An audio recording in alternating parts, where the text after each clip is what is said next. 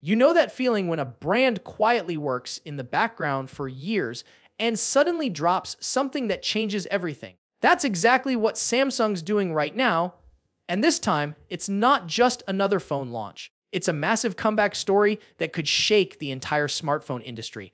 And the craziest part, it all starts with a chip that almost nobody saw coming. Hey everyone, Sam here! Welcome back! If you're loving these deep dives into the latest Galaxy news, make sure to like the video, share it with your tech-loving friends, and subscribe so you don't miss the next big update. So here's where things get wild.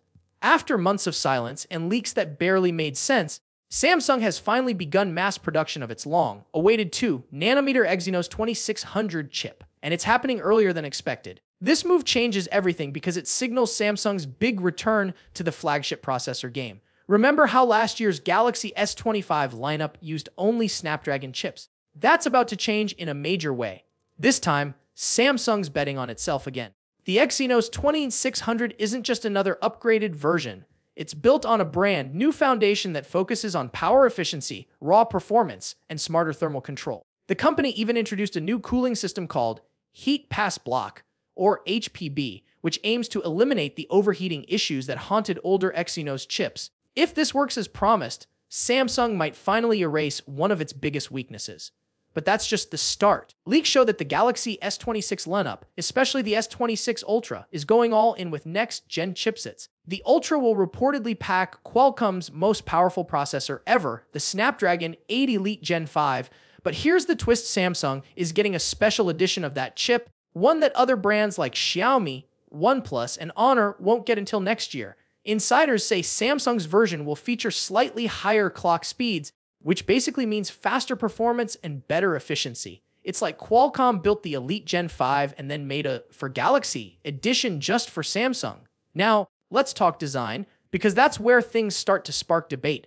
A new photo of the Galaxy S26 Ultra's protective case has surfaced online, and while it may sound small, it actually reveals a lot. The case confirms that Samsung's sticking with its flat frame design and 4 rear cameras, but with a slightly cleaner, more polished look. The bezels, razor thin. The sides, smooth and minimal. Even the lanyard holes look premium. But some fans are divided. While many love the simplicity, others feel the design changes don't go far enough for a next-gen flagship. Still, Samsung's playing it smart. The company clearly wants the Ultra to be recognized instantly. A design that says, "This is a Galaxy Ultra," even from across the room. It's classic Samsung confidence. But under that familiar look, the story is way more interesting. The real transformation is happening inside. Let's rewind for a second. The Exynos 2500, which was supposed to power last year's Galaxy S25, failed to launch because Samsung's 3nm production process wasn't ready. That chip ended up being delayed so badly that Samsung had to rely completely on Snapdragon chips. It was embarrassing for a company that once prided itself on making its own processors.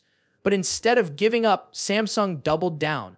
They scrapped their Thurnham strategy, focused everything on the Sucum node, and quietly worked on fixing every weakness. Now that hard work is finally paying off. Early reports say the Exynos 2600 is already outperforming both the Snapdragon 8 Elite Gen 5 and Apple's A19 Pro in benchmark tests. That's insane, especially considering how far behind Exynos chips were just 2 years ago. It shows Samsung isn't just catching up. They're trying to take the lead. But here's where things get strategic. Samsung reportedly plans to split its Galaxy S26 lineup again by region. Markets like the US and South Korea will likely get Snapdragon-powered models, while others, like Europe and parts of Asia, may finally get the Exynos 2600 version. And this time, Samsung's not hiding it. The company's confident that its new chip can go head-to-head with Qualcomm's best.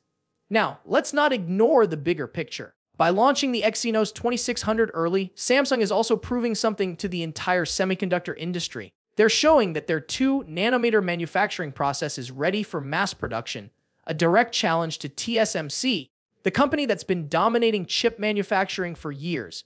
Samsung even lowered the cost of its 7nm wafers recently to attract new clients, signaling that it's not just about phones anymore. It's about regaining power in the global chip market. If the Exynos 2600 performs as well in real-world use as the benchmarks suggest, this could be the start of Samsung's redemption arc. But if it doesn't, it might push Samsung even deeper into Qualcomm's shadow. That's why the Galaxy S26 series launch next year feels so critical.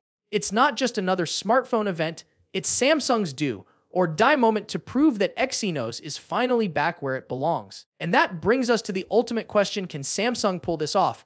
Can the Exynos 2600 not only compete with Qualcomm and Apple, but actually win? Because if it does, we might be witnessing one of the greatest comebacks in tech history. But if it fails, well, let's just say the internet won't let Samsung forget it anytime soon. Either way, one thing's clear: the Galaxy S26 series is shaping up to be one of Samsung's boldest, most high-stakes launches ever. And with leaks, case reveals, and chip wars heating up, we're just getting started. So stay tuned, because this story is about to get a lot more interesting.